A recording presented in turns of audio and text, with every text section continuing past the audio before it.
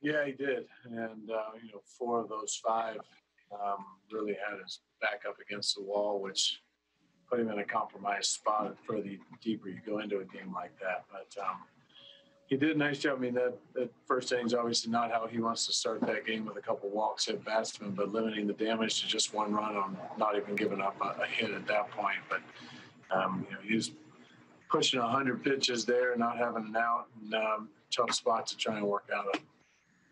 And in that fifth, I mean, if he makes that play and that comebacker, things might be a little different, huh?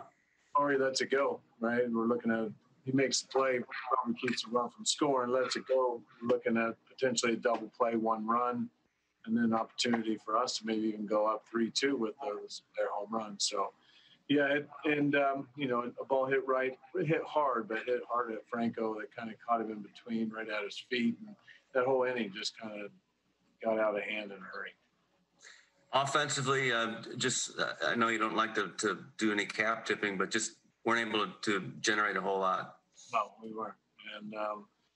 And, Soler had a good day, capitalized on a mistake for them with the error, getting guys on base, getting a little something going to where George could put us on the board to get us in striking distance there within three, try and make something happen against their pen. But starter was very good.